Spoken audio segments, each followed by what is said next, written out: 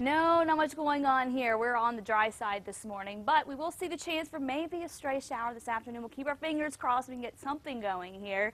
We have a little bit of moisture to work with, but not much. Temperature-wise, 57 as we head through the 9 o'clock hour. Another mild start this morning. The winds will stay light again today. 68 for your lunch hour, topping out today in the mid-70s. This is a look at Ruido. So a few hours ago, the roads were dry, but about an hour and a half, 2 hours ago, we started to see the showers come down, and they're still coming down in Ruido.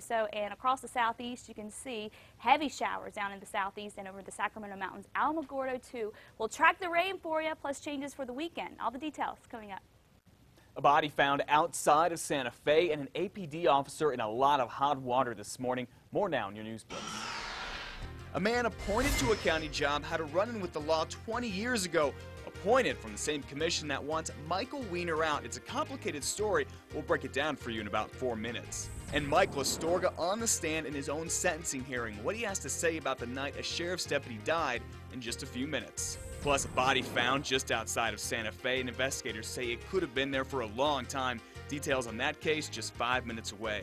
And an APD officer is making top news this morning after neighbors say they saw him hit his wife, but we checked records and they show he has not been charged with domestic violence. We have more on that right now.